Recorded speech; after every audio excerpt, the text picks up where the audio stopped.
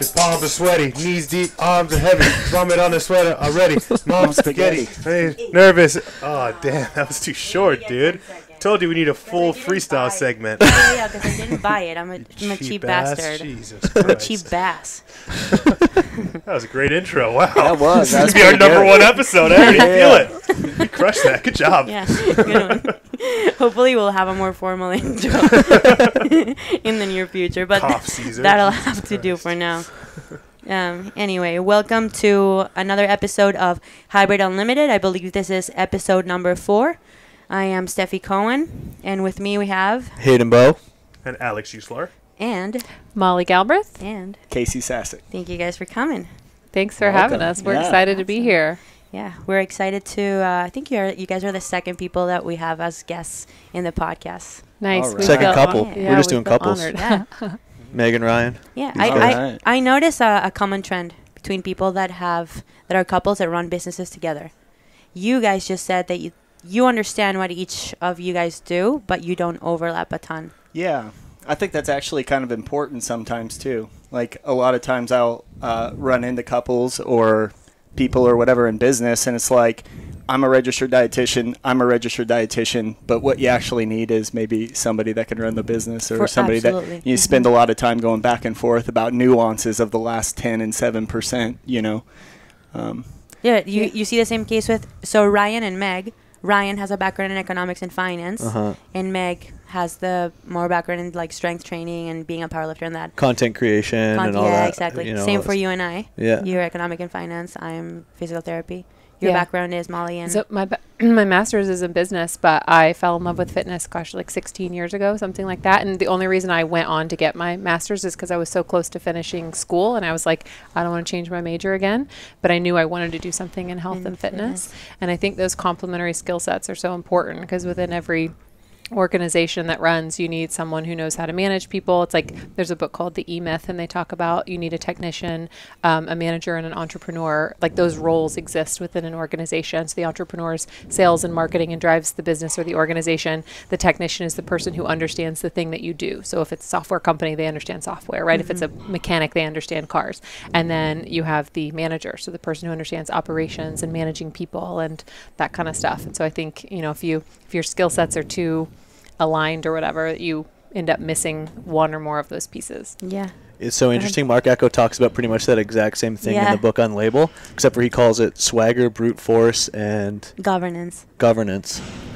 Yeah. It's interesting how like it's sort of the same rules being applied, just same concept, but in a differently. Way of saying it. Yeah, the street way. Yeah, there you go. Exactly. Although we have 4 pieces in the triangle. Alex, what are you? I'm all. Alex has all. Everything, Alex is baby. in everything. I encompass all of those things. Oh my god! Except software. You're being a goof, but you actually are involved in all of those different things. Definitely. You got like 1 foot in each area of the business kind of thing. If we were to count my feet, I probably had like 500 of them. That's about what I feel like. Awesome. So why don't you guys tell us a little bit about what you guys do? So you guys have Girls Gone Strong, and you've been in the industry for about 10 years, you said? Yeah. Right? So I've been in the industry I fell in love with fitness almost 16 years ago. In less than a year, I was training clients online and in person. Shortly after that, I started a health and fitness software business with a former partner of mine. So I've had 4 businesses. So my first one failed. Second one I sold for a small profit. Third one I walked away from. And fourth one was Girls Gone Strong. But in terms of like my kind of fitness career, fell in love with fitness, was coaching clients online and in person starting in 2005, dabbled in powerlifting and figure competitions, ended up after my last figure competition rebounding really badly, gaining a lot of weight, got diagnosed with Hashimoto's, which is autoimmune thyroid disease, PCOS, polycystic ovarian syndrome, and adrenal issues. And so it was like a kind of a tumultuous ride over the next several years. I was used to being like super lean and fit and getting a lot of attention and affirmation from people for the way that my body looked. And then all of a sudden that was like ripped away from me and there was nothing I could do about it because my health was in the toilet. So I was like, well, I'm going to get really strong. Do you relate all that to doing the figure stuff? Is that where it is? So, yeah. So what my doctor said is that I'm probably predisposed to getting those things. And so the stress from, hours of cardio, I mean, again, this was 2006, 7, and 8 when I was being told to eat 900 calories a day, do 2 hours of cardio on top of training sessions. We just didn't have the same information that we have now in terms of how you can do that more easily. So she thought that I was predisposed to it, and that the stress from that, while also doing an accelerated MBA program and starting a business and stuff, is kind of what pushed me over the edge. So yeah, and then I was like, well, I'm going to get really strong again. So I did that for a little while. And then 2012, it was January 4th, I guess. I found out my dad was sick on a Saturday and he died on a Tuesday night. And so that kicked off a spiral. I ended up injuring my back 2 weeks later, left a 6-year relationship, gained a bunch of weight, and just kind of had like a crisis of confidence. At that point in time, I had started Girls Gone Strong. I had a brick and mortar gym, and I was in pain, had gained weight, and just like in a really horrible place in my life. And so at that point, I even had people, I had a woman in my community telling people not to come to my gym because they might look like me. I had comments from people on the what the hell? I had comments from people on the internet saying, what happened to you? Why does your body look like that? You don't look the way you used to. This was 2012. And then I actually had a guy in the fitness industry who came to my gym to give, as part of a seminar we were hosting, and he basically was making fun of the way that I looked to my staff. And so it was really tough. And then at that point I was like, you know what? Like, I don't want to do this anymore. I don't want to wrap my self-worth and my confidence and, my abilities as a coach and a trainer into the way that my body looks or the way that it performs, right? Because people are like, don't worry how your body looks, just focus on what it can do. That's the same shit with a different label. You know what I mean? Because the second that you can't do that anymore, you're like, who am I? Do I even have a place here? You know what I mean? That kind of stuff. You see that all the time with powerlifters. As soon as their career's over, they don't know what to do with themselves. Or any sport. Sports just in general. Yeah. What do you do when the lights turn off and you're no longer the person that you were trying to get it back or whatnot? It's tough psychologically. I see why a lot of famous athletes and stuff go through the hard times afterwards. Yeah. So that was 2013. Kickstarted a 6-year journey to getting to a place where I felt good and comfortable. I also happened to meet this guy around 2013. Actually, we met in 2010. I was at a Selsun Blue photo shoot. That's right. That's exactly what it was. I was really just trying to make sure that everybody could see my hair. And no, I was his waitress at a bar. I actually didn't even have hair then. I was still shaving it. Yeah. That's probably why I couldn't pick you up right away. Yeah, I was his waitress at a bar. He came back the next night to ask me out. I was in a relationship, so I turned him down. A couple weeks later, he started going to the same gym that I went, and he tried to talk to me for about 3 years. Yeah, it took 3 years. Can you believe that? Yeah. It's a pretty funny story, really. Yeah. You might want to share it. Yeah, please. Well, she doesn't want to, but now you friggin' got to. So we ain't cutting this shit out. I've been lifting weights since I was 15. Been in playing football, playing sports, everything. Went on. University of Nebraska Westland, played college football there. So what you're saying is you've never been rejected by a female before? Close. I'm not saying that. So after football, I got in. I went to school to be a nurse. I kind of was like evaluating where I could go. I knew like health and fitness was really interesting to me. I wasn't sure about like doing strength training at like the collegiate level or whatnot, and really working in fitness wasn't the career then that it is today. Like, it's really exploded since then. There's a lot more opportunity. So I was kind of looking at it and like trying to carve out what kind of life I wanted and stuff. And I was looking at nursing, and I could see that you could get into the hospital right away, make a decent living, kind of pick up and go to different cities if you needed to, move really quick. And then like the education that came after it, if you wanted to be an NP or if you wanted to be a nurse anesthetist or whatever, it was really easy to go change your career without actually changing your career, right? You just get some more education. So I went on, I was working as a nurse. I was working in like eating disorders and psychiatric nursing and stuff. And then my little brother had a stroke. He was playing college football in Nebraska. I came home to see my family and spend a little time with my brother. It was a really difficult time. I had a friend out in Kentucky that was living out there that I had known when I was a kid. He called, he heard about my brother. He's like, hey, why don't you come out here and visit? I came out to Kentucky. I was there for like a week, just get my mind off of everything. And this really strange opportunity for me to buy a semi-load of mattresses happened. And I was in this awkward state of mind where I had been an entrepreneur all through middle school and high school. Half of the rules on eBay are created because I was finding loopholes in ways that you could sell stuff on eBay way back in the day.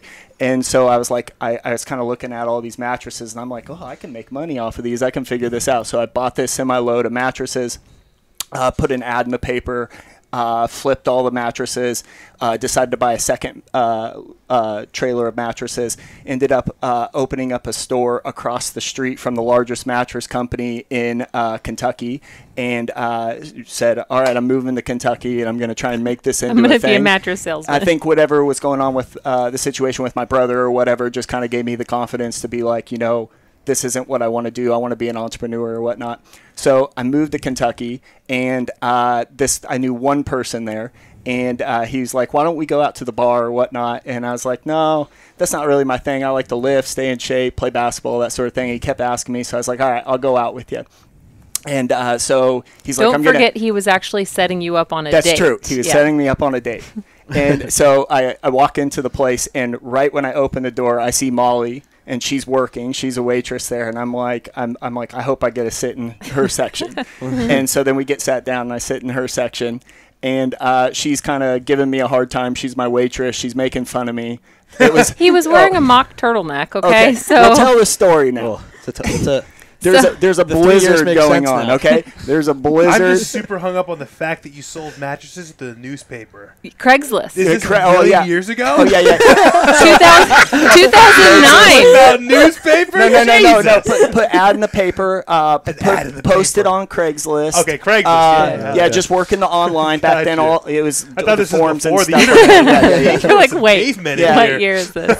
Yeah. What year is this? But where were we? Oh, yeah, the blizzard, right? So there's a blizzard going on, and they're like canceling school and everything. So I just put on all my overall, like bib I put overall, on snow all gear, my winter gear. Yeah, I don't like care what I hiking look boots like. and I'm stuff. just gonna go in there. Bet if you had that and that hair, she would have thought you were hot. I know, and I didn't have the hair. That was the problem. Didn't have the hair. Or else she would be like, ooh, that turtleneck.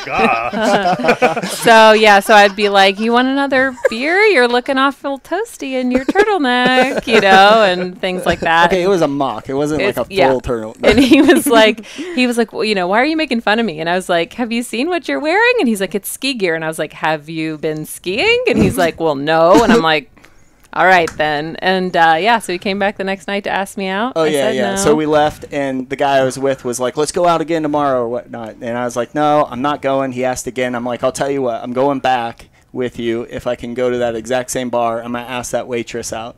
So I went back the next night, tapped on her shoulder. She turned around and acted like I didn't tap on her shoulder. And then basically, what I say to you?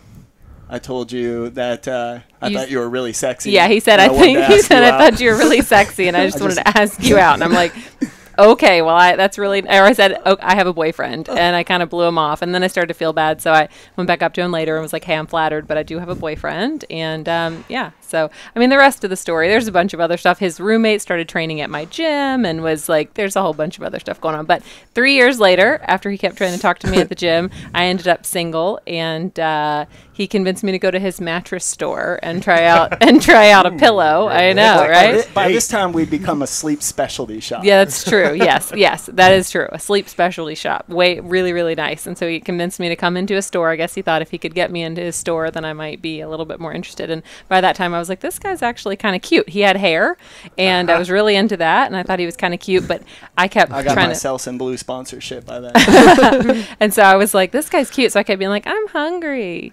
He didn't take the bait. I'm hungry. He didn't take the bait. And in his mind, he's thinking, like, I already asked you out. You're going to have to ask me out. So I had to ask him out. I asked him if he wanted to go get something to eat. And within 6 weeks, we were saying, I love you and living together. And the rest is... It's kind of interesting, though, because to go back on where this whole thing started or whatnot, right around that time, I had basically got... The stores had grown to 4 mattress stores. And I had just hired somebody to run the stores.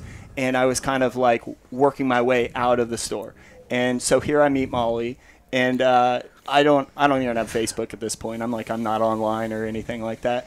And I noticed that all these people are following you on Facebook. Isn't that what happened? And I cornered you at the gym. I'm like, hey, what's going on with all these people following you on Facebook? Yeah, and I said, well, I don't know. I've just been putting information on Facebook and just kind of sharing things that I've learned and, talking about my gym and putting videos of myself lifting online and stuff. And people just kind of follow me. And I have this thing called Girls Gone Strong. And at that time, I think we had maybe 50,000 fans at the time. They were What year was this? This was 2013. So Girls Gone Strong started in 2011. Started with 7 women who all came from different areas of health and fitness. Sorry, can you explain what Girls Gone Strong is? Yeah, absolutely. So what Girls Gone Strong is today is a health and fitness movement that inspires women to improve their strength and confidence from the inside out. And we do that as an education company that provides evidence-based, interdisciplinary, women-specific health and fitness information to women and to health and fitness professionals who work with women. So we do that through free articles, free courses, videos, training programs, certifications for health and fitness professionals. We have one that covers coaching, psychology, anatomy and physiology, exercise, rest, recovery, and programming across an adult woman's lifespan. So we get into body image, disordered eating, menstrual cycle, menopause, all those types of topics. And then we have a pre- and postnatal coaching certification that covers those same topics, coaching, psychology, anatomy and physiology, exercise, rest, recovery, postpartum recovery for women who are pregnant and postpartum. So that is, in a nutshell, what we do is we're an education company. And but what it started as in 2011 was literally, it started with a tweet. It started with one woman saying, hey, it'd be really fun if a bunch of us could all get together and work out sometime. And a few of us were going to support a woman at her powerlifting meet. So I sent an email to like 10 or 15 women and said, hey, a couple of us are going to be in Cincinnati. And if anybody wants to come, show on up. And again, this is 2011, which is not that long ago. But for the most part, you walk into a weight room of a gym and you might be one of maybe 1 or 2 other women in the weight room. So it was feeling kind of lonely, and we were all kind of cropping up doing our own little things online. I sent that email. 7 women showed up and we were like, I want to help more women strength train. I want to help more women strength train. I want to help more women strength train. We all kind of had this mission. So we didn't really know what it was going to be, but we knew there was this great chemistry between us and that we didn't want it to die. So we started our Facebook page and which at the point was pretty new. It was a new idea. Like social media was just getting really going and there wasn't really a place on social media where women in strength was being celebrated the way that. So there were several women involved, but the ownership, like how did you guys divide ownership at that point? So everything was equal at that point. And over the years, each of the women kind of stepped away to do their own thing. And, it takes a while for an organization to start giving back. And these people are busy gym owners and, wives and partners and mothers and trainers. Yeah, it wasn't a business at that point. Just sharing information, and not really asking for anything in exchange. It wasn't a transactional thing. It was just so the first day we started our Facebook page, we had like 1,000 likes or whatever, which, obviously I know how many likes and followers you guys have and get on stuff, but that was like a really big deal. It's like, oh, this might be a thing. And like the first day we launched our website, we had 17,000 people come to it, and all the guys in the fitness industry were really supportive as well. They were like, this is so awesome. We're so excited to see women doing this, because at that point there wasn't very much women specific information, and there still isn't.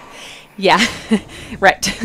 And there are some things that aren't that different, and there are a lot of things that are very different, and so there wasn't a lot of women specific stuff, and the stuff that was available there wasn't much by women, which that's fine. Men can, educate on women's stuff, quite well, but people were hungry for something by women, for women, about women. And so it just kind of started taking off at that point. So, and over time, so it started as like, we want more women to strength train. And over time, it's evolved into an education company that covers everything related to women's health. So was that at the same time that you got involved, Casey? Yeah. So what was that? 2013 is when we started dating. Yeah. Yeah. Okay. So we started dating, and it was kind of, it wasn't a business. It was basically free information online at that point. And I just started asking her questions. I was like, well, how are you monetizing this? How is this a thing? What is the goals of it? And as I learned more and more, I was like, oh, let's go at this. Let's sell your gym and let's do this. Yeah. So around that time, started putting in the steps to sell part of your gym. And then we kind of went in full speed ahead as business partners, and been doing it since then. Yeah. So the beginning of 2014 is when we were like, okay, we think we can make this work. I sold my interest in my gym to my former business partner, and we released our first like strength training program to the world in April of 2014. Sold in 40 countries. I mean, people were begging for it. Yeah, it's cool. in 5 days or something. Yeah. And it's really, it happened in 5 days, but it happened from all the work done for years and years and years of just giving and giving and giving. By the time we actually offered a product, people were begging us banging to down release our door. something. Mm-hmm. So it's strength training products, strength training and courses. Like so, that. Yeah, Those so, are the so we two. cover, we have strength training programs. So we've got hypertrophy, strength, fat for loss. women, specific for women. For people who are maybe new to the gym or coming back after time off, we have pre and postnatal programs. So for women who are trying to conceive, pregnant, and postpartum, we've got strength training and nutrition, and then we do coaching. So you can work with a Girls Gone Strong coach actually through Girls Gone Strong, and then we certify health and fitness professionals. That's amazing. What are some of the differences between male and female when it comes to training?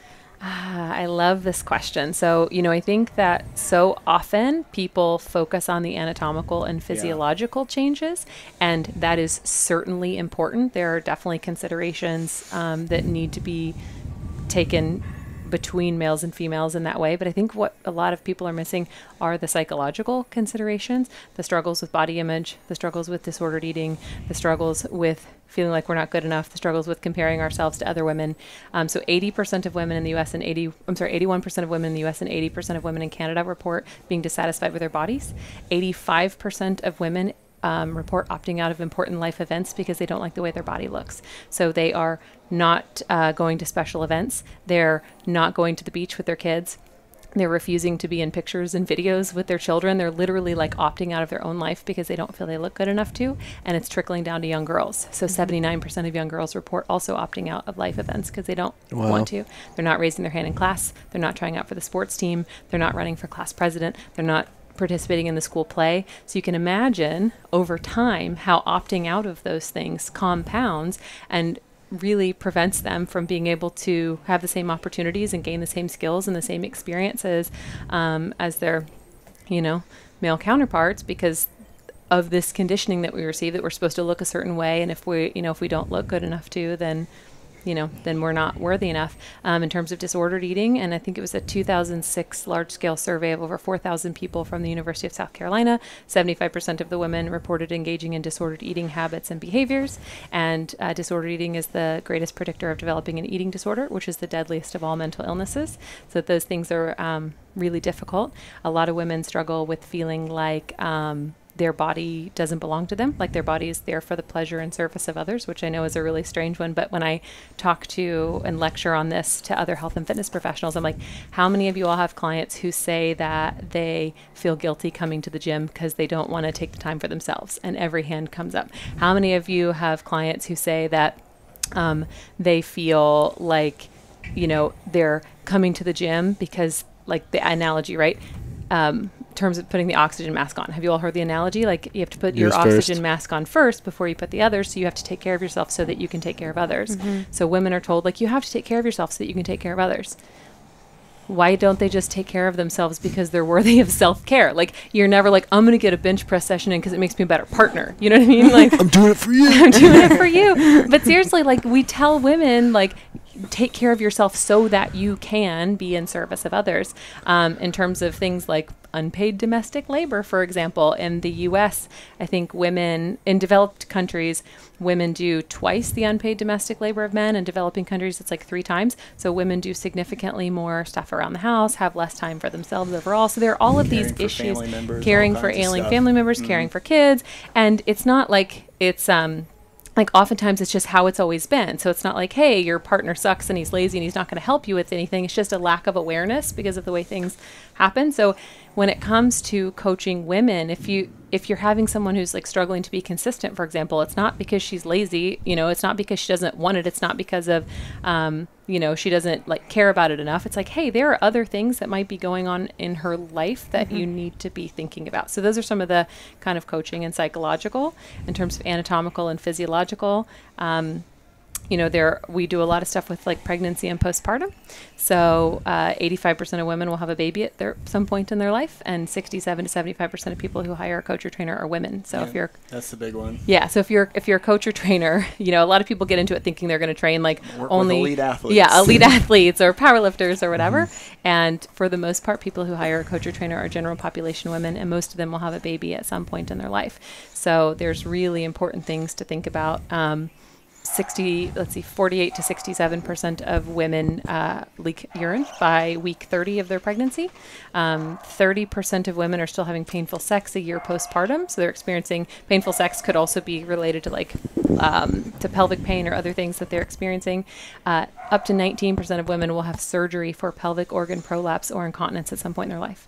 How much? 1 in 5, up to 19% of women are having surgery, and 30% of them have to have multiple surgeries. So these are things that if you know about them, you're aware of them, you can have a conversation about them, you can refer them out to somebody like a pelvic health physiotherapist. And a lot of times I'll hear conversation about scope of practice and stuff like that, but I think being on the front lines, working with our clients day to day, seeing them before maybe the medical team gets to actually see them, being able to see something and knowing how to refer out, establishing that referral network. Yeah, really there are things that are outside of the scope of practice of a coach, but if you don't understand what's happening and who to refer them to, and you don't have that relationship with them, then you don't know.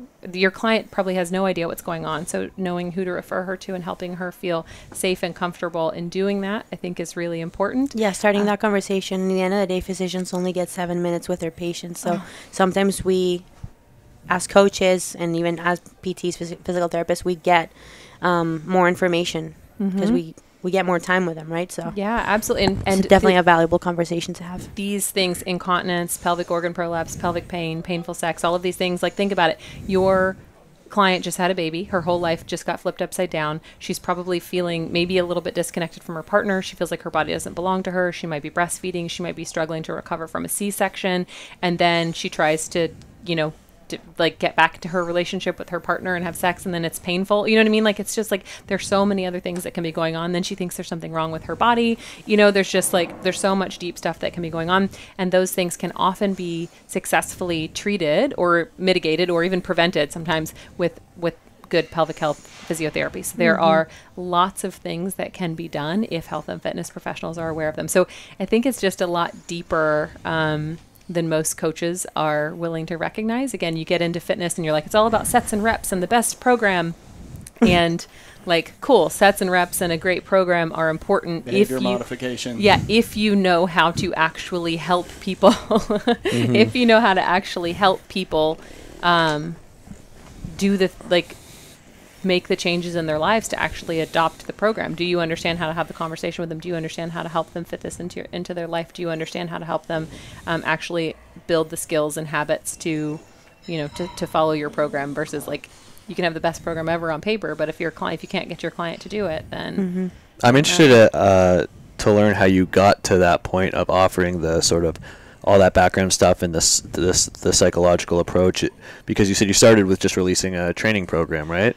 So was it that you released the training program and feedback you were getting were a lot of these problems, or how did you get from A to B? Yeah, so that was definitely part of it. And even in our strength training programs, we were including some information about that. We were trying to include different ways to make the program more approachable for people. Yeah, like our coaching. Walking through our coaching. Through our coaching program. Yeah. So shortly after we released the program, we released our Girls Gone Strong coaching, which is nutrition, training, and kind of mindset. So essentially helping women feel more comfortable and basically heal their relationship with their bodies within our scope of practice. There are some really simple and powerful things that coaches can do to do that. So we take a 3-pronged approach with our coaching, and we just had so many women giving us feedback saying I signed up because I wanted to get my first pull-up, but I never imagined that I would feel comfortable enough to, get up and walk across the beach to get in the water with my kids, or I never imagined that I would feel so good and free. I would never imagine that this is the first summer I've worn shorts because I finally feel good about the way that I look. So we started seeing how powerful that side of things was and how so few people were offering that side. And also we have a fantastic mentor and advisor and a guy named Dr. John Berardi of Precision Nutrition, who's a close friend, basically like family of ours. And he's been kind of advising Girls Gone Strong for 5 or 6 years now. And I mean, precision nutrition is leading the way in terms of behavior modification and change psychology. Brought it to the industry, really. But there's the other aspect of it that it's kind of like your own personal journey as well. Like you always say, you were chasing a number. Like it was on the scale, then it was like, how much can I deadlift? And like when you actually get to that number, it's not enough. It's not enough. Like there's still something else that you're chasing. It's just.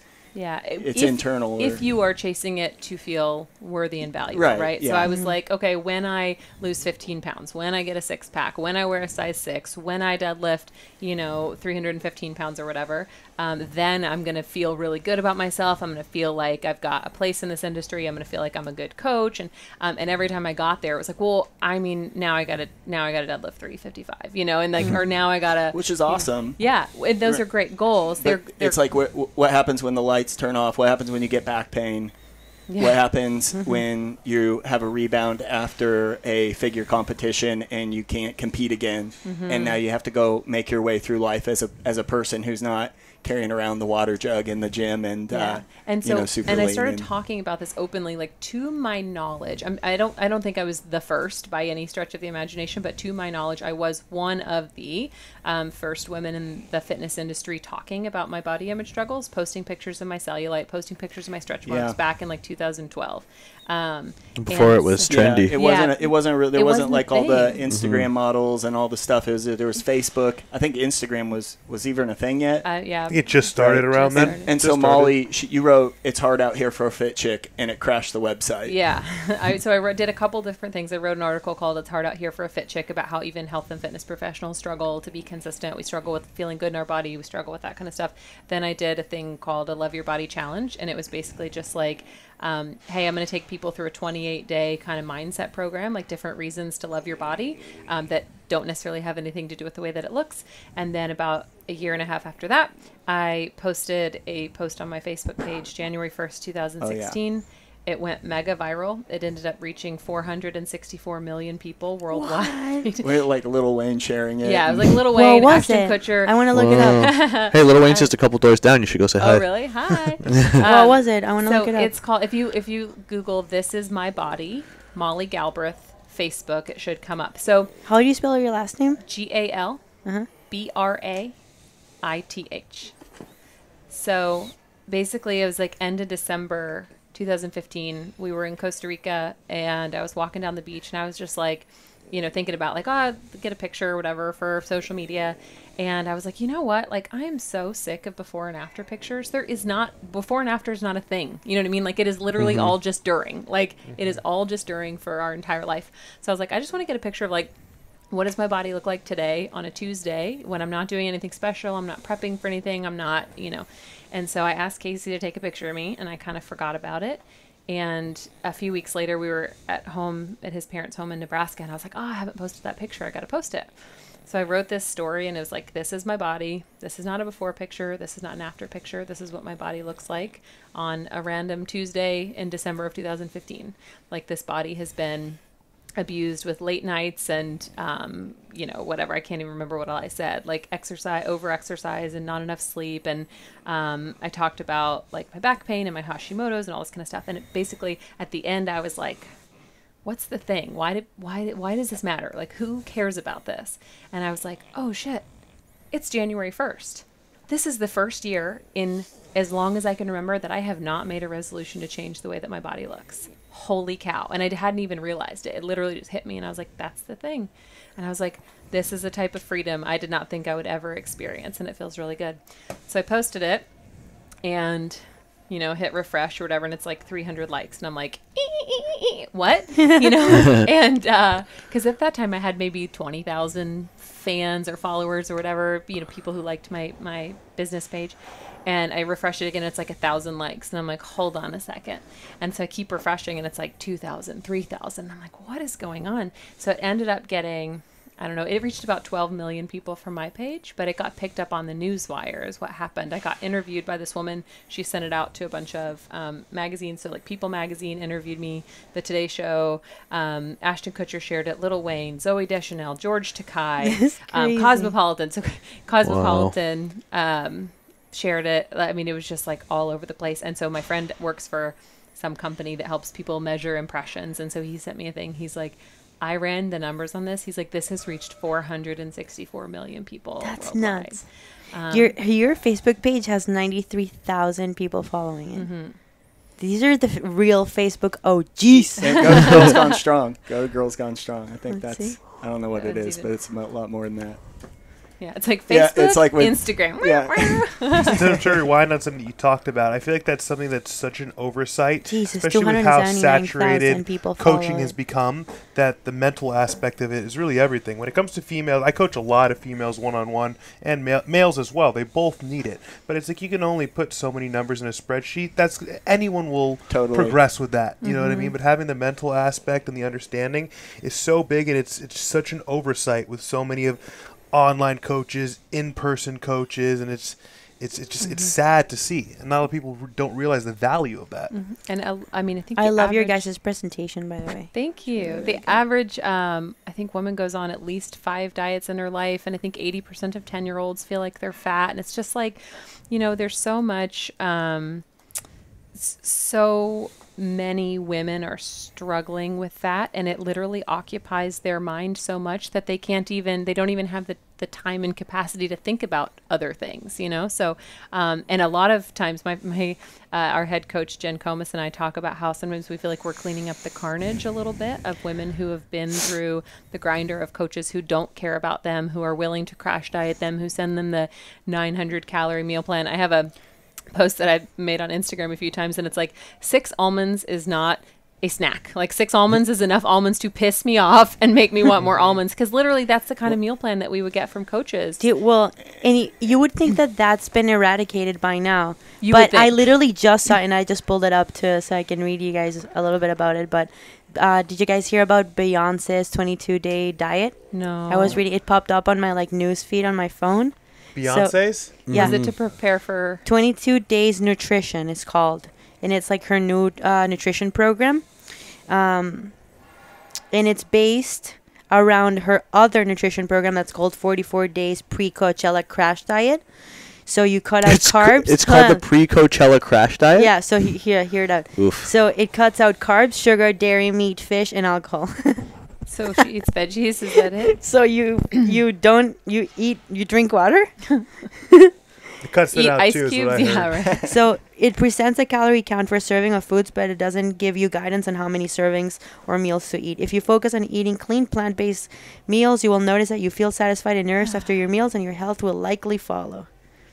Yeah. And I mean, who knows if that's actually like, I don't know if her team released that or whatever, but that's the kind of stuff that you see, or like the magazines that I used to buy, like it would be like, you know, 1 peach for a snack, or for, you know what I mean, for like 3 egg whites. And it was rough. And so, but I did it because that's what I thought that I had to do to get the body, you know, that I wanted, that I thought would make me happy. And so, yeah, so there's been definitely a big evolution for us in Girls Gone Strong, from like even telling women to strength train. We don't tell women to strength train anymore. We talk about how awesome it is. We talk about the benefits of it. We show them what's possible for their bodies, but it's like, hey, it's on you. You get to choose what you want. You know what I mean? Because we used to be like that, you know, again, 8 or 9 years ago, like making fun of other modalities of exercise. And it's like, that is so unhelpful. Mm-hmm. That is so unhelpful when most people already feel intimidated by the gym, or they're unsure of what to do, or they, you know what I mean? I've had people in my life be like,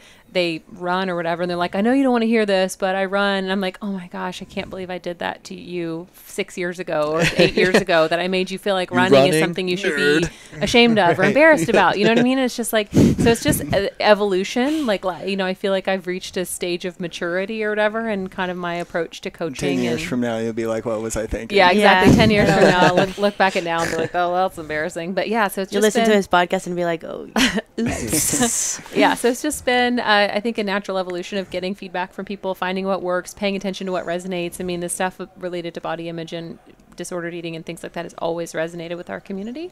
And the change psychology stuff is we've found to be most helpful for people long term, because that's the thing, we're not selling a crash diet or a quick fix or a a meal plan that they're going to follow. And then that was the thing, I had followed so many meal plans. I remember I was like standing in the grocery store, I was 24 years old, and I didn't have a meal plan for the first time, and I was like, what do I buy? I literally did not have the skills or knowledge to know, like, I was like, do I buy chicken? Okay, chicken's probably good, right? Okay, so chicken breasts, I think that, chicken breasts are white meat. Okay, so then what about thighs? Can I buy thighs? Then, okay, no, can I marinate them? Is that allowed? And it's like, holy cow, I'm literally asking if I can marinate my chicken, So it just like gets people to focus on the wrong things instead of being able to pull back and be like, hey, do I still want to be like in the gym 20 years from now, 30 years from now? I was talking to somebody the other day, and they were asking like one of the things that I was most proud of. And I'm like, I'm not the strongest. I'm not the leanest. I'm not the most powerful. But I'm pretty freaking proud that I'm 16 years. I've been in the gym lifting weights consistently. Like, I'm still pretty strong. I'm still pretty capable. I kept up in a workout with you all today, which was awesome. And like, that's something to be really proud of. And I want to be in the gym 16 years from now and 30 years from now and 40 years from now. And taking this kind of approach is going to allow me to do it without burning out, running myself into the ground, feeling horrible. Just making it part of your lifestyle. Yeah. Habits. When you see girls now who want to pursue bikini or fitness or things like that, having, the negative personal experience that you had, do you try to caution them against it, or do you direct them to a route that you think's better? Is there... I love this question. Yeah, we create information and content that we can share with them for a lot of women that are like navigating this decision or just got done with the competing or whatnot. We've created a lot of our content over the years around it. I mean, a couple things. One, autonomy is one of my highest values. So like, you're in charge of you, I'm in charge of me. Like, I think that's really important. Two, I think people have to go through their own experience. So for me, like, I wrote some articles a couple years ago called Extreme Leanness: The Good, the Bad, and the Ugly.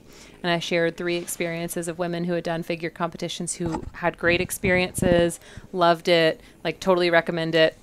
3 women who had negative experiences, and then 2 women who had like really dark, like bad, scary experiences. So whenever people ask me about that, I'm just like, hey, there are risks to it. Like, if you want to do it, I recommend that you work with someone who knows what they're doing, who's not willing to crash diet you, who will give you feedback saying, hey, I don't actually think we can make this show in time. I'm not willing to have you do the things that it would take to get there.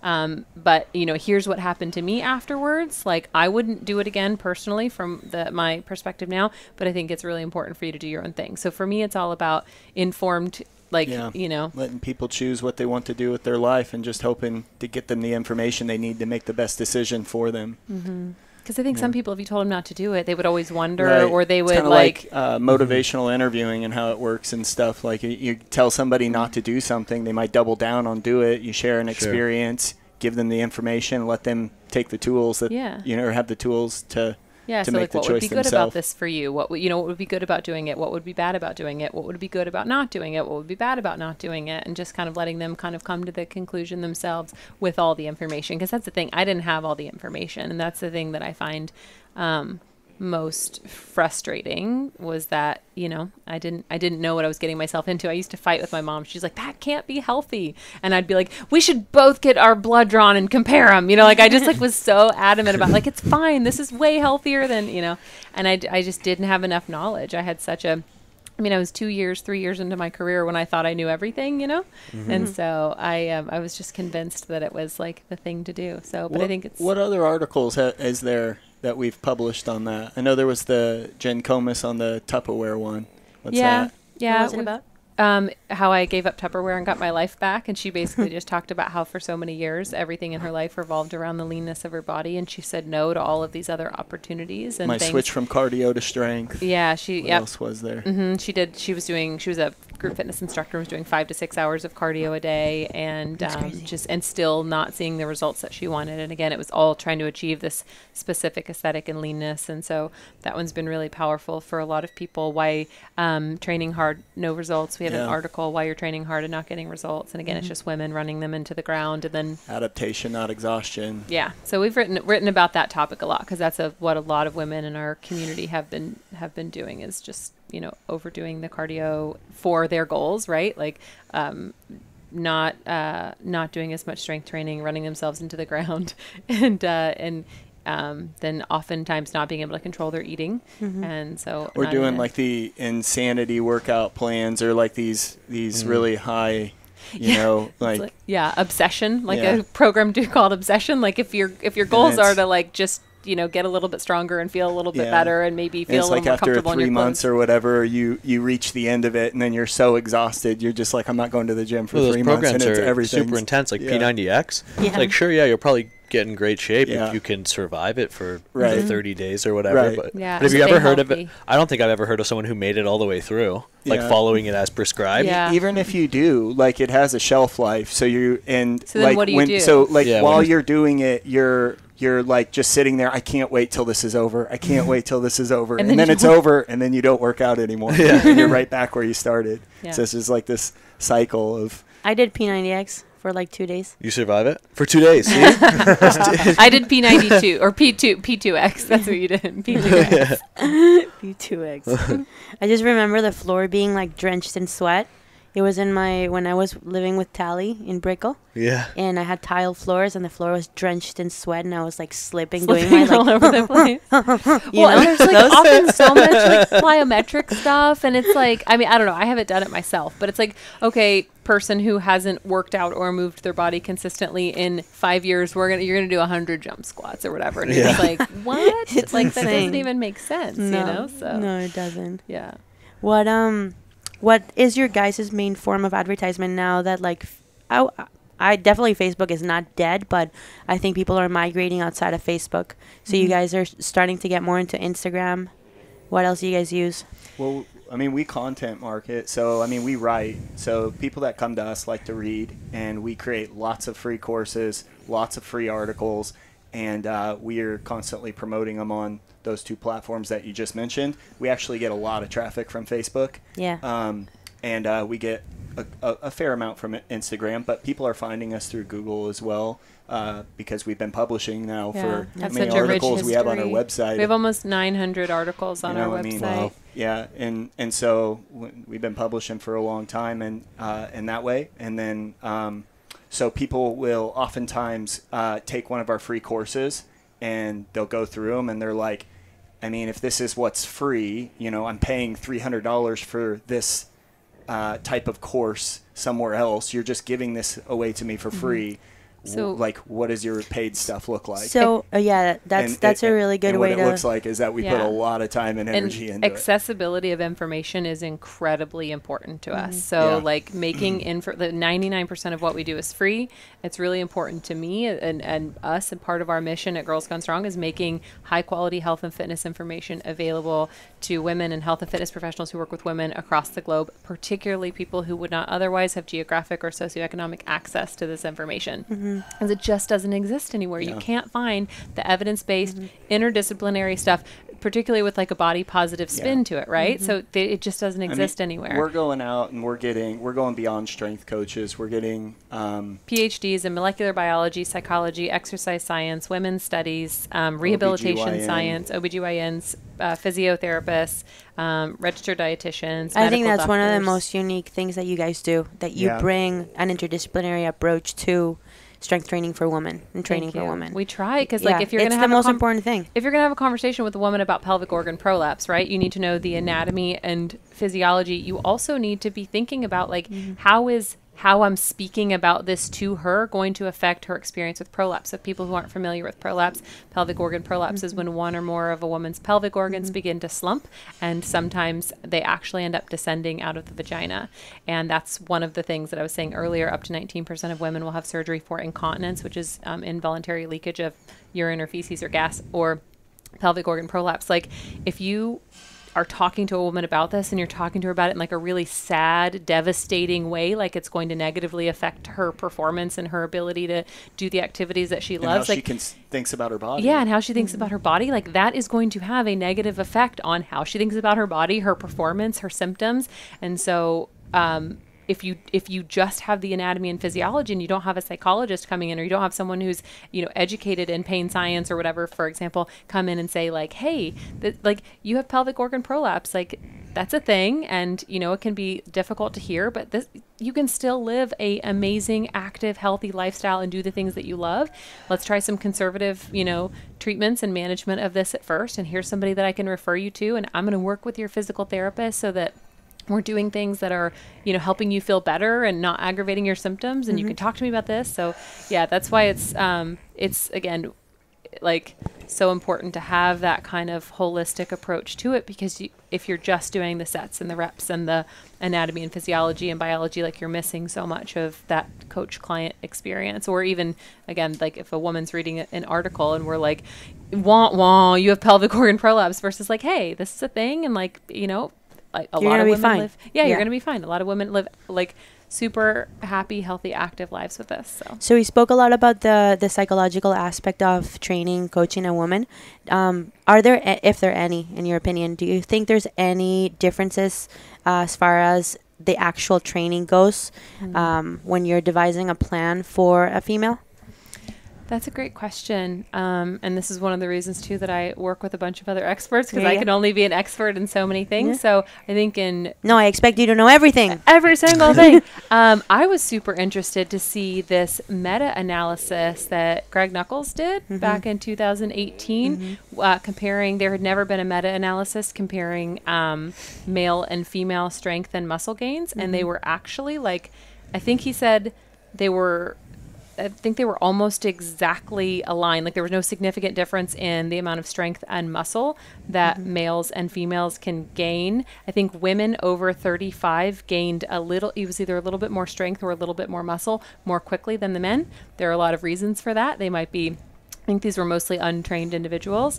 And so they could have, you know, been doing less activity than the men. So the men had already gained a bit of strength, you know, but, you know, in general, like our training programs are pretty like standard. Like Casey does the training programs and stuff that we write for GGS.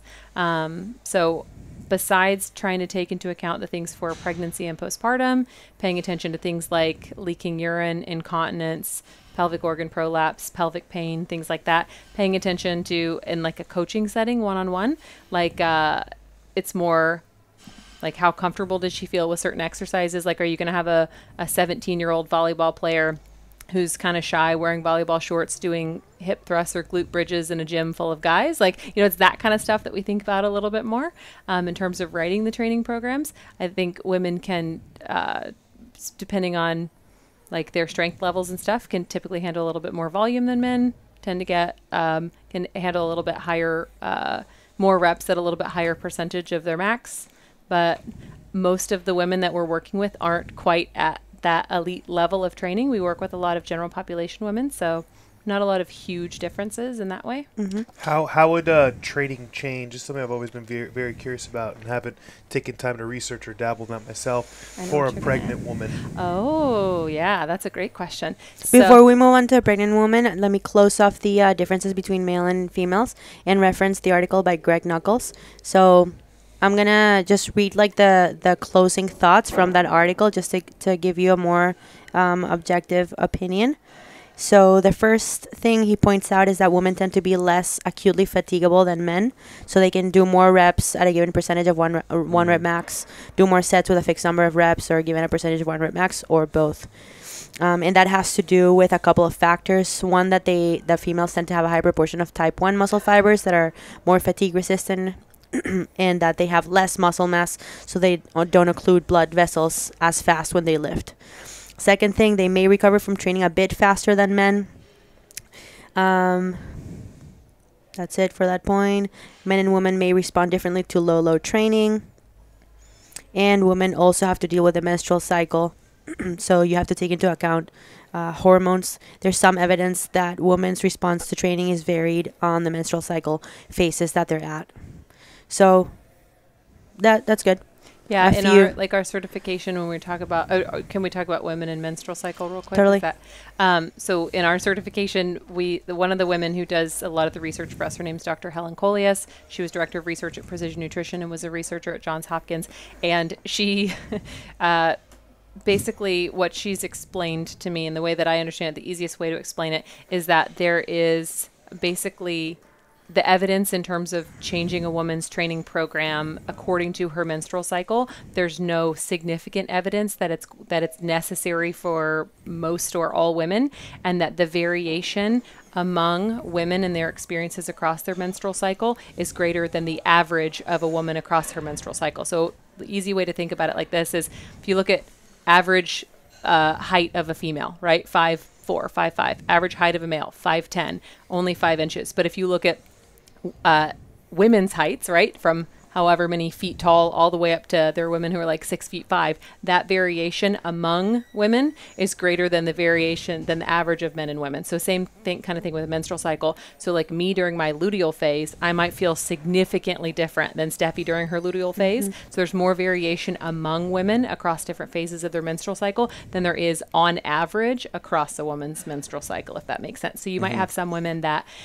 feel really crappy in the week leading up to their period, and they're, bloated and lethargic and irritable and anxious. You might have women who feel horrible while they're actually bleeding. You might have women who during ovulation, which is about halfway through their cycle, have what's called middle schmerz, which is basically when they're actually ovulating, they're having pain. So the way that Helen puts it is, she's like, listen, for most women, unless they have significant issues with their period, really heavy bleeding, pain, cramps, things like that, which, by the way, periods are not supposed to be painful. There's a myth that periods are supposed to be painful, but that can actually sensitize the nervous system to pain. So periods are not supposed to actually be painful.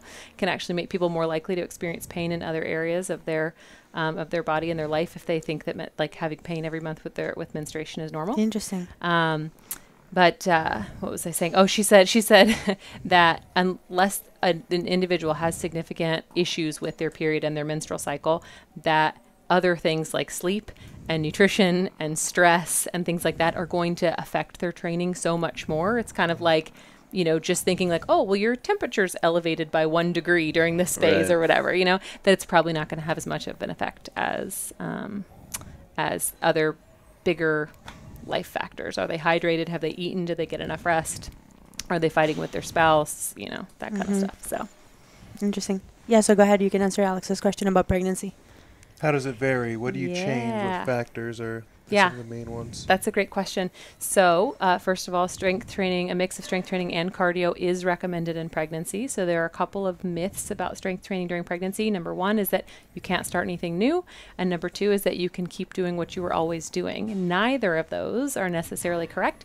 So you can absolutely start exercising in pregnancy, even if you did not exercise before, assuming you are cleared by your doctor, you don't have any contraindications, which is a really fancy way of saying this could hurt you.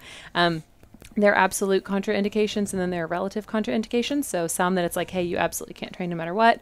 But as long as you're cleared by your doctor, it is safe to start strength training. You're just supposed to start at a low intensity and work your way up to a moderate intensity, and not ever exceed training at beyond a moderate intensity during pregnancy. In terms of doing what you were doing before, for the most part, that works, at least in the beginning of pregnancy. One thing that's contraindicated is HIIT, high intensity interval training. You are not supposed to train at that 9.5 to 10 out of 10 on like a perceived effort scale or rate of perceived exertion. That's considered too much. You're not supposed to exercise really over like an 8.5-ish. Elite level like athletes, they can be an exception. So if they're working at that like really vigorous intensity around the 8.5 or 9, they're supposed to be monitored by their doctor, somebody who understands that. In terms of actually strength training, so both strength training and cardio are encouraged in pregnancy by all of the big governing bodies. And first trimester, a lot of women are feeling fatigue, sickness, things like that. Other than that, their training program doesn't really need to change, except based on their energy levels. Trimester 2, as the belly starts to grow a little bit, that you might make some small modifications just based on their size. Some people say that you are not supposed to lie on your back after about 16 weeks of pregnancy because the baby could compress the vena cava, which delivers blood back to your heart. However, if you are lying on your back and exercising, that blood flow only decreases by about 50%. And there are other governing bodies who say, like, the idea is that you're not supposed to lay on your back for, like, you can only lay on your back for short bouts of time. But, like, what is a short bout of time? Is that 30 seconds? Is that 60 seconds? Is that 2 minutes? Do they define it? They not that I have seen, so Okay. I could be wrong on that. But as far as I know, they have not defined it other than short bouts. And then the other thing is, like, women lie on their back on the table when they get their ultrasound. Women roll over to their back when they sleep and things like that. So I believe it's one of the governing bodies in Australia who says, And when that, you're about to give birth too. yeah, exactly. So you can. So some people say you shouldn't do it. Other people say it's fine as long as you're not experiencing dizziness, lightheadedness, fatigue, things like that. And then other people are like, hey, just to be safe, elevate your back 15%. Yeah. And then you're just paying attention to symptoms like, are you leaking urine? Like I said, 48 to 67% of women will leak urine by week 30 of pregnancy. Doesn't mean that they're necessarily doing anything wrong. It just means that their body can't manage the pressure, and it's kind of like pelvic floor is the weakest link or whatever. So paying attention to heaviness, bulging, dragging, leaking urine, pelvic pain, things like that. And then a lot of women are concerned about diastasis recti. Are you familiar with diastasis recti? I'm not. Okay. Rectus abdominis muscles. You've got the linea alba, which is the connective tissue between them, and it starts to thin as the body makes room for the baby. This is a really good thing. This is your body being super smart and adapting to pregnancy. So as the belly grows, those start to separate. The linea alba thins a little bit. It used to be believed that doing exercises that cause pressure on the linea alba, so planks and push-ups and things like that, would make diastasis recti worse. The thing is, we don't actually know what makes diastasis recti worse. We think there's a genetic component to it. However, if you want to be extra conservative, what we always say is, like, we don't really know what makes it worse, but it seems prudent to not put a ton of extra pressure on that connective tissue if possible. So we tend to say, like, hey, we're not saying this is going to prevent it. We're not saying it's going to make it better, but we tend to, as the belly starts to get bigger, move women to incline push-ups, incline planks, things like that, and pay attention if there is any what they call bulging or doming or coning. So sometimes you'll see a pregnant woman do an exercise, and you'll notice she has, like, literally it looks like just like a thin, like kind of bulgy thing in the middle of her abdominal muscles. At that point, it would be like, okay, same thing. She's not managing that intra-abdominal pressure well. It's not spread throughout her abdomen. It's kind of coming out in the middle. So at that point in time, you might want to reduce the load. You can change the exercise. You can change where she's holding the load. You can have her do, reduce the volume of it a little bit. So yeah, it's really just paying attention to those symptoms, listening to your body. Strength training and cardio are both great. High impact exercise is something that you want to pay attention to as well. Are you experiencing heaviness, feeling like something's going to fall out, leaking, things like that? But in general, pregnant women are super strong and resilient and badass and can keep training throughout their pregnancy as long as, lift if they want to lift. Yeah, as long as they're listening to their body and are, if they want to do high impact stuff, if they're leaking and they don't care, like, okay, that's their choice. You know what I mean? Sure. They get to manage the risks and rewards of it. So we'll take, like, questions like these that she's fielding, and we'll create courses and free blueprints and stuff, and we just give them out to coaches as resources that they can use. So somebody they're training one of their clients, their client comes and is like, I'm pregnant now. We have, like, how to get started with this whole process, and then you can identify, like, if you want to refer out to somebody else at one point, or if you want to take the steps to get all the knowledge and tools and stuff. So. Yeah, or we'll have, like, we have an exercises to do and avoid during and after pregnancy, because that's everyone's question. But it's not, don't do this exercise. It's not like you can't do planks. It's like, don't do exercises where you're feeling bulging or you think something's going to fall out. Be more it's kinda, conscious when you're doing those exercises. It's more like categories. What to pay attention to. Exactly. Yeah. Very cool. Very cool. Awesome. That makes a lot of sense. And then the postpartum myth, which I would love to bust really quickly as well. Please. There's a six. I'm like, I could go off on this all day. There's a 6-week postpartum myth, and that's a myth in both directions. People say, like, don't do anything for 6 weeks. As soon as you hit the 6-week mark, you're cleared for exercise. But number one, like don't do anything for 6 weeks is not actually true. So women oftentimes are having to do the tasks of daily living, right? They're having to get up and down off the toilet. They're definitely carrying their baby. They might be picking up other children, carrying groceries, doing the wash, things like that. So during that time, again, they're doing all that stuff in a relatively uncontrolled environment. They're not like really conscious of exactly how they're picking up their kid, right? They're just their kids screaming, they pick them up. So not doing like gentle progressive strength training or body weight strength training exercises in a more controlled environment, like in a 10 or 15 minute like body weight exercise program, but they're just supposed to go about their life. You know what I mean? Like that doesn't happen with other like surgeries and major events that people have. There's a slow progressive return to exercise. So people are like, don't do anything for 6 weeks. And it's like, hey, you know, like some body weight squats, some glute bridges, some like light stretches, some like, you know, gentle upper body work and stuff like that can all be really powerful and nourishing for the body and can actually help speed healing. And then at 6 weeks, they're like, you're good to go. And it's like, hold on a second. That's definitely not how it works. Right. Casey ruptured his patella tendon 3 years ago yesterday, and he had a very specific protocol with the surgeon and the physical therapist and the things he was supposed to be doing at home to return to exercise. That doesn't happen with C-sections. Women actually have to fight with their doctors to get a referral to physical therapy. Yeah, it's wild. After they literally just had their bodies cut open and their baby pulled out. So so not doing anything the first 6 weeks is not necessarily true. As long as you are doing gentle body weight stuff that is no more strenuous than tasks of daily living, it can actually help you improve your rehab and recovery and return to exercise. And then you can do whatever you want at 6 weeks is also not true. That doesn't make any sense. We don't tell anyone that that's how it should work when they're recovering from any other type of like injury or illness. Like one day you're just like good to go. So slowly returning to exercise in an intelligent, progressive way, building up over time, which it just sounds ridiculous that we even have to be like, say that, because that is such a like just obvious foundational principle of strength and conditioning. Absolutely. But, yeah. Yeah. And it all comes down to having the right guidance. And that's why we need people like you guys. Thanks, Amazing. friend. You want to move on to the next topic? All right. Yeah, what do we got? And that was so insightful. I loved that. Thank you. Thank you so much. And what do we got for this week? We got some fitness industry gossip. What do we got? You don't have an intro for that? Hey, you got some sound effects over there? You were going crazy with the soundboard the other day. Yeah. I have sound. It's taking too long. No.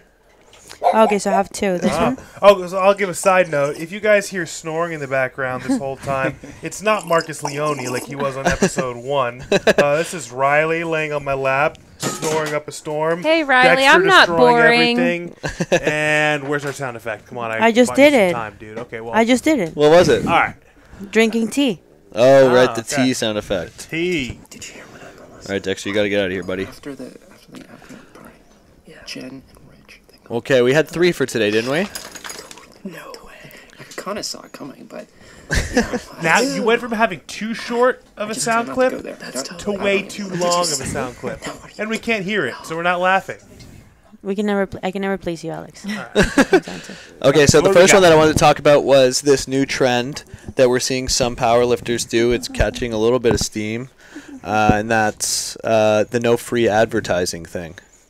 We heard about this? I have not heard about this. I'm Okay, out on so- all. I don't know any gossip about it. Hold on for a second. Like, when you say some powerlifters, you mean like there's more than one? Because I've only seen one powerlifter do No, it. there's been a few. A few? There's one, but there's comments saying that there's other people who are doing it first, but this one is just being very proud and adamant of it. I see. So apparently But no, but it's picking up? Francesco, who's like my ear into, you know, The gossip world? the gossip world of USAPL things, has said that it's been picking up a little bit of traction. So basically what's happening is some powerlifters feel that they don't want to be advertising things they're not getting paid for, but they're going so far as to like turn the plates inside so you can't see what company the plates are, Oh my you know, or goodness. like wear knee sleeves inside out, or do things that are like just not showing logos and brands.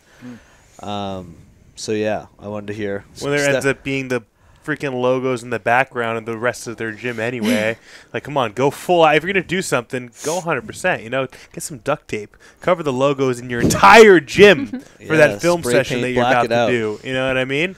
Put duct tape over your shoes. You know, wear your shirt inside out. Like, if you're gonna be real, be real. You know what I mean? Yeah, be real, be about it. You know. Do you think this is? So I had two thoughts on this. I thought, first, is this just people trying to, cause some controversy and just get people talking? Get some clout, some internet clout, some internet attention?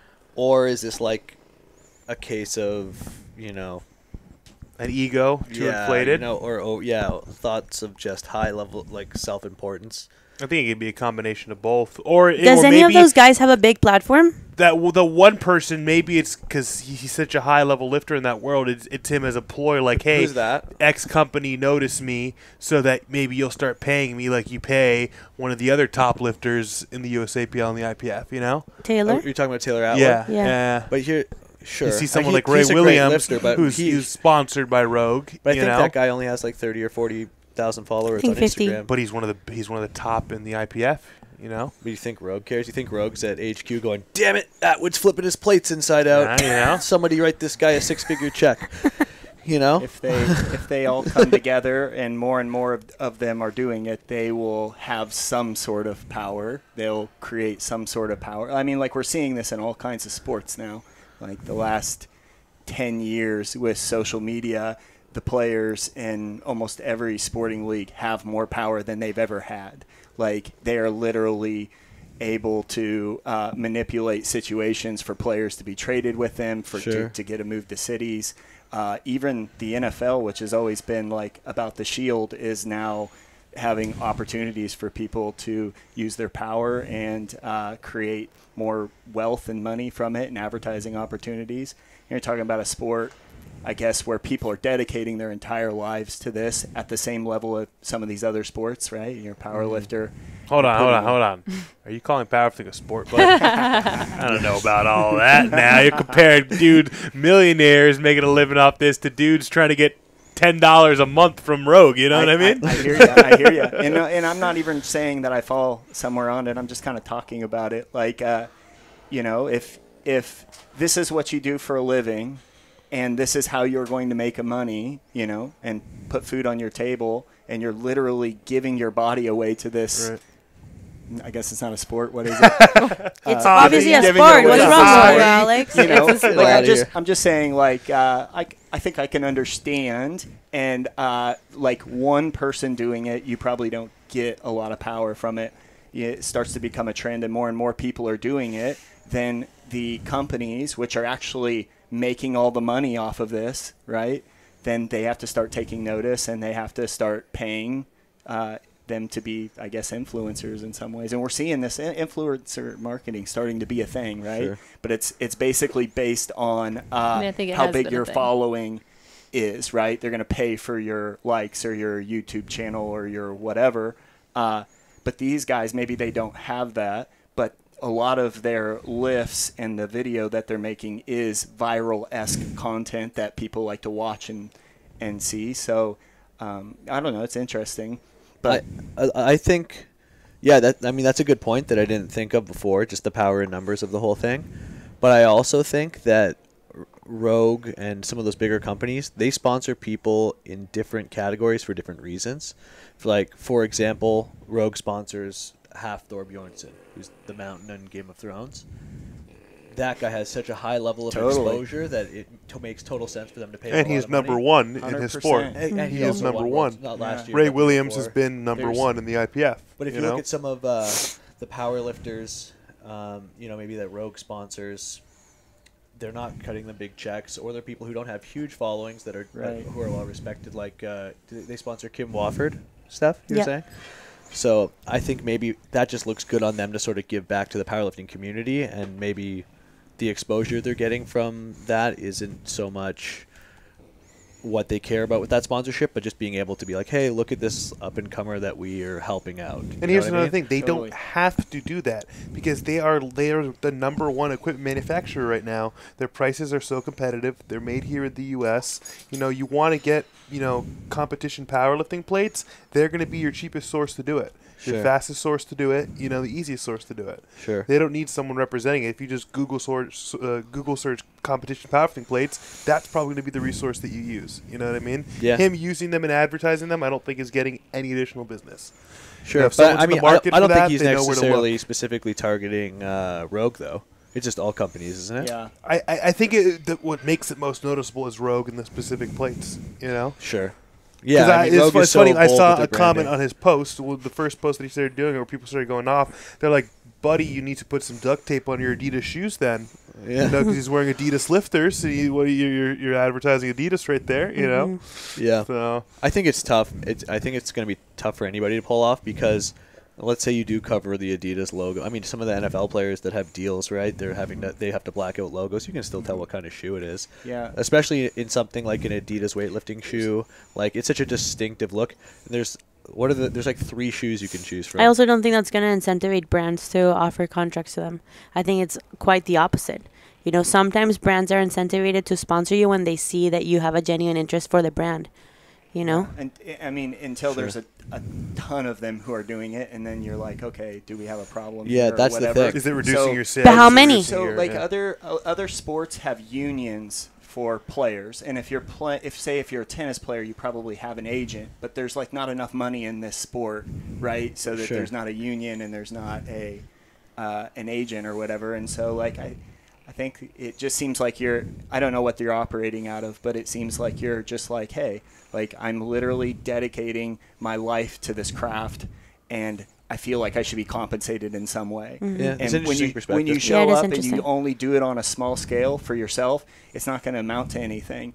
But if a lot of people decided that makes sense to them and they were to do it, maybe it Sure. amounted to something. I guess, But- and those movements have to start somewhere, right? It starts with one yeah, person. exactly. Yeah, And everybody's usually pointing and being like, look at this. And, look at let's- this person. Like, fitness is there's Until a it lot works. of commerce involved in fitness, and there's quite a bit of commerce involved in powerlifting. And the guys that are dedicating their life to the craft aren't really the ones. I mean, some people are making some money in it, but I would say that the guys who are usually protected by maybe the players' union and the NBA or the NFL or whatever, those are the guys that have no agent and have no way to make money, and maybe don't even have the business acumen to turn what they're figure doing out, into a business. into an Sure. actual sustainable It's life hard. for them. Turning something into So, something that works is hard. I said there's usually like with where there's an action or something, it's like the iceberg thing. Like you're seeing like the tip of it that's poking out of the water, like what's going on underneath there and stuff. And usually I would think people make decisions based on like things that are affecting their ability to make money and put food on the table and stuff. That's usually where you start making decisions to do something radical or whatnot. Yeah, I think it's a fair perspective. Mm-hmm. All right, what do we got next? It's interesting. That was a good one. Mm-hmm. I like that. It's good. It's Taylor it's, Atwood, if you want to be on our podcast, come at me, bro. Yeah. Slide into my I don't know why you're DMs, being dog. so aggressive. You could just kidding. come state his point. But Yeah, let us know what you think. no, that's a dude. good one though. It's cool to get someone's perspective who's a little bit removed from the direct Powerlifting, powerlifting yeah, space. And by that Yeah. you mean totally removed Totally from removed. direct power. Yeah. No, I saw Yeah. you doing some deadlifts there. Yeah. You have to be a powerlifter to deadlift nowadays, huh? Yeah. That's right. What else we got? Oh, Jamal Browner.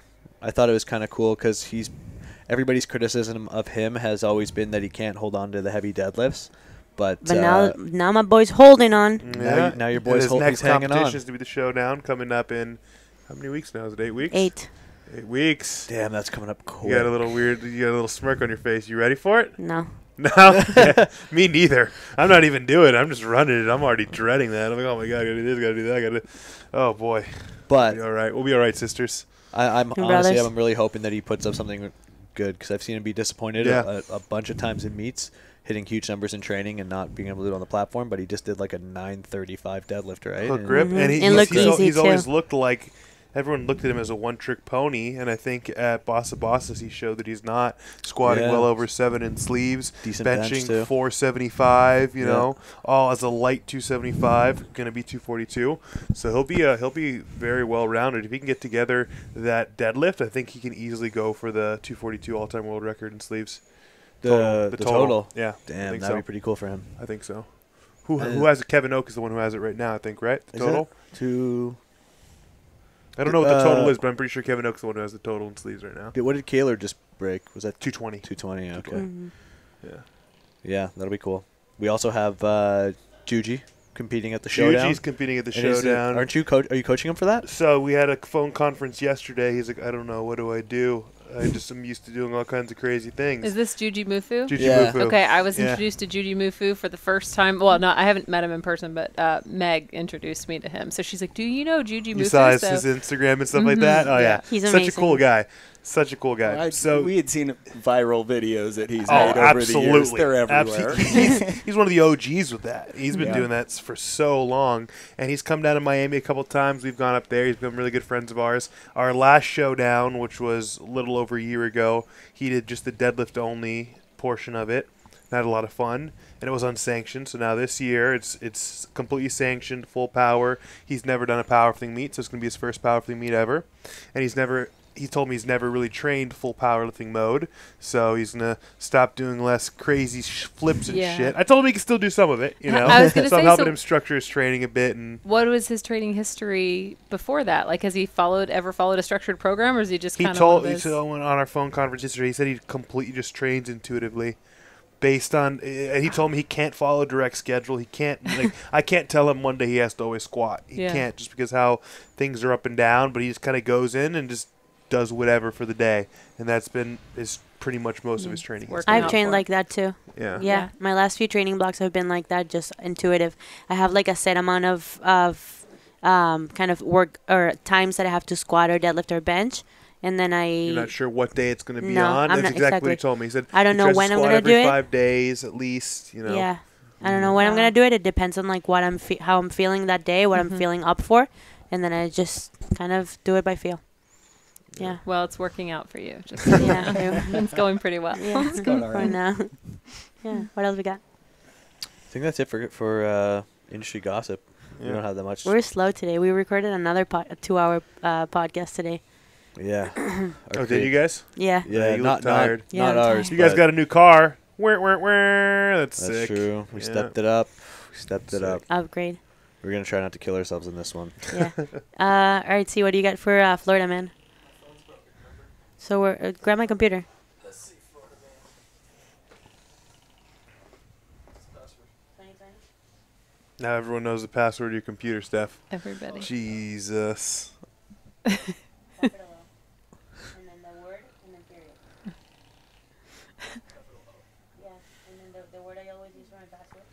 You trying to look up a Florida man? Oh, so Jesus, there's going to be about Caesar. 6,000 Florida mans so after I Art was thinking Basel. about the way that we do Florida Man stories. I think it'd be cool if we do it, we search the specific day. Okay, so today is what, December 5th? And like an on pick this a number, day? 1 to 5. 4. So we're going to search December 5th, 4 years ago. Oh, so what, like a Facebook what's on 2019 minus Florida 4? Man. 2015. 2015. Facebook memory for Florida Man. Here we go. So this way, suck, we don't get to pick and choose. We don't get to, that's fair. scroll through them. We're just microwave. we just gotta trust that the Florida men aren't gonna let us down. You know what I mean? Florida Do you guys Man. remember that when it was December trending 5th, to do 2015. like Florida Man? You type your birthday and you see what happened on your birthday. And no. That was a little social every media thing single for a while. you had every day had one. Oh, we amazing. should do the birthday of the people that we were talking to. Let's Yeah, let's do that. Let's do Okay. that. well, he's already got something. Okay. Oh. Too slow, Alex. Man dies after almost completing 10th day of Destroy Dick December. A 21-year-old man was rushed to the hospital after almost completing the 10th day of Destroy Dick December and died. Yeah, I'm guessing it means. Pardon me? masturbate. Yeah, well, I know there's all these different. There's no sober No, not October, November. no shave November. No, not November. Or no shave November for an actual cause. Hold on, let me load the rest of the article. Hold on. 10th. Let me go. This is pretty crazy, huh? Caesar does no, not November all year round. He's a virgin. and a monk. Okay, No, here's he's not. here's the full I'm into article. Looks autonomy. like He's an incel. it didn't do the right date. No. No. So after completing the 10th day of Destroy Dick December, he died several hours later of a heart attack Dehydration. Oh. when he was trying to fap for the last time. Trying to what? Destroy gosh. Dick December is the challenge, which consists on fapping on each day of December the same amount of times as the day of the month. Fapping? Oh. So what's fapping? Jerking That's- off. Ay, coño. Oh, wait, so he had a heart attack? This From challenge is fapping? From masturbating? this challenge is the opposite. vigorously? It's the opposite to No Nut November. And many This is- people refuse to participate due to its risks it involves. But this man didn't care. He tried to do it, and it went terribly wrong. How many times you gotta fap? Yeah, The well, he same died as on the 10th. day. So it's like So the 10th day would be 10 times. Oh my god. So, Oh, yeah. that's rough. Yo, that dick be raw. Know what I'm saying? I have like just a huge feeling that Oh my this, gosh, my mom's gonna listen to this. this is Yeah. a fake article. Oh, man. that You it's didn't kick out not. the family. Sorry, Mom. Oh, guys, hold on. I got an update. Like I said, that seemed like a fake website to me. Here it says that was a hoax. Don't worry, guys. I think you're He's fired. alive. You're back on Florida man duty. Yeah, I'll get fired. But hey, at least they gave us a Ah, good dude, conversation. that's it. Perfect. That was our fucking Florida man. For Hey, the day. before we wrap, That I tried. But the thing is like it was believable. You know what I mean? Yeah, Like you're that like, was whoa, I think that's the jeez. that's the Don't over masturbate, kids. I'm gonna tell that story to my son It's one not day. healthy. You know what I mean? what about the hairy palms? Isn't that what they used to say back in the day? What? You know. Yeah. Sure. Before we wrap, Mhm. I think we skipped the what's going on at Hybrid. Doesn't matter. Nothing anything new's to going touch on at on? hybrid. Nothing Well, new? we Same just old. got the official keys to the Fantasy Factory, baby.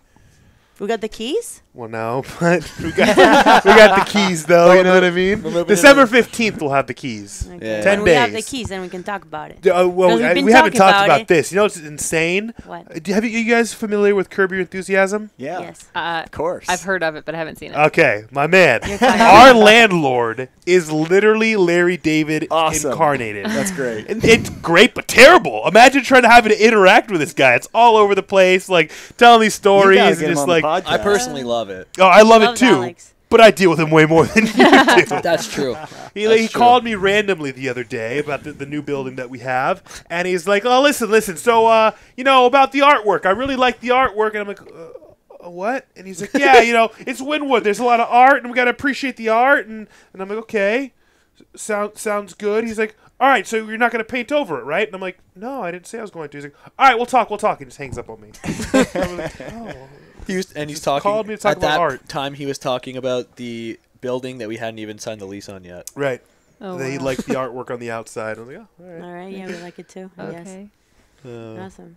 Where can people find more information about your coaches certification and your training programs? Yeah, so that's a great question. So we are in the middle of overhauling our website and our social media right now. So I chatted with you a little bit about this a couple weeks ago, but basically while we've been developing those certifications, I mean, one of them's a 500-page textbook with 300 references. The other one's a 600-page textbook with 1,000 references. So those were giant undertakings, and there were 16 to 17 women who wrote each of them. So how long did it take for you guys to write that? We went at it hard. yeah, we went. I mean, really, the entire journey was years. Yeah, it was years, but like to actually churn out like the 600-page textbook was probably like 8 or 9 months, something like that. But that's a team of 17 people working on it, which can make it go faster and can also make it go a it's little, hard. Because you're Yeah. depending You on gotta other manage- people too. Yeah. Yeah, Because all the documents, every- all the people talking, all the comments. And it's not Every- like, hey, Helen, you write this chapter, and Marika, you write this chapter. It's like, no, 6 to 10 of you are going to review every single one, and you're going to talk through these points, and you're going to because People that's have different the perspectives like and that stuff. before? we hadn't these were to our that these were our level. first certification, so we'd never done anything like that. But nothing sees the light of day at Girls Gone Strong without being seen or worked on by at least 3 to 4 people, but to have 6 to 10 and to have them all have different perspectives. Like, I very purposefully chose people who had different areas of expertise and even slightly different perspectives so that we could give all the context about whatever we were talking about. So those took a while. So anyway, long story short, our website and our social media at this moment is not super indicative of like the type of stuff that we do, but you can find us on our website at girlsgonestrong.com.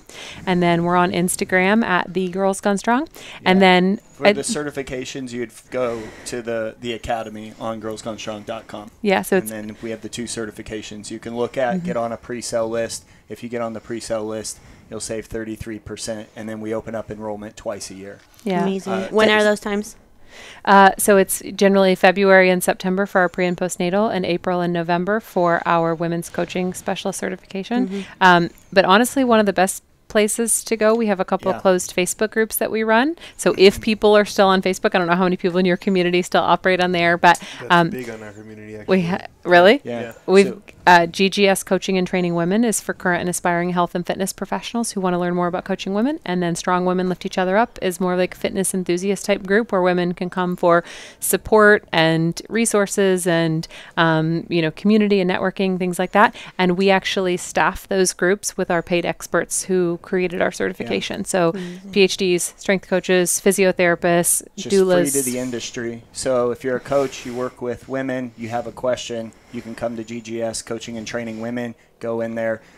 There's so many super talented coaches in there, but then there's also the experts that we pay to be in there answering any question, finding sources, content, anything that you need to be able to help your clients, and it's free to the industry. And they're tightly moderated, so like it's a super uplifting group. You're not going to come in there and get attacked for asking a question and things like that. Like we do. They have to ask for permission to post, right? They have to, yeah. So all of the questions, have to be approved ahead of time, which we found really helpful. So, and over time you see which ones are going to go well, not go well. We have certain guidelines and stuff people can follow, but they're really well moderated. We have an incredible team who does that in there to sell your ML, then it's not going to work. Yeah, to sell your high ticket coaching tea, skinny detox, whatever. Yeah, it's not going to work. So those would probably be some really good places for people. So it's GGS Coaching and Training Women, and then Strong Women Lift Each Other Up, and those are both on Facebook. So amazing coaches, trainers out there, and just everyone in general. If you're interested in learning more about training females and postpartum training, please head over to Girls Gone Strong. It'd be great if more people were educated and up to date with the most recent literature, so you can convey the right message to your clients and friends and wives, etc. Yeah, but thank you all for having us so much. Like we love what you all are doing, have so much respect for you all, and are excited to be on here and connect with a new audience, and we just really apprate. Yeah, a lot of respect. Is this Casey's first podcast? My first podcast. Wow. Yeah, you crushed it. I usually just stay in the back, hold Molly's purse, and let her do her thing. No, man, you But gotta today, Told us, she's like, I don't think he's I gonna got this do T-shirt it. on, and I'm ready. Let's do it. I love it. A lot I of love it. Out confidence on in us. this thing. I love it. So yeah, thank you for having us. We're you excited guys. to Thank you be guys for here. coming. All right, guys. And over and out. Huh? No, Alex. Oh, you sign out? That's so terrible. Oh my gosh. Thank you guys so much for listening, for tuning in. I hope you guys enjoyed this podcast. Feel free to send us any questions that you have over on Instagram. And that's it, over Instagram only. Don't call my phone because I'm not going to give it to you. Hope you enjoyed, and catch you guys next time. Over and out.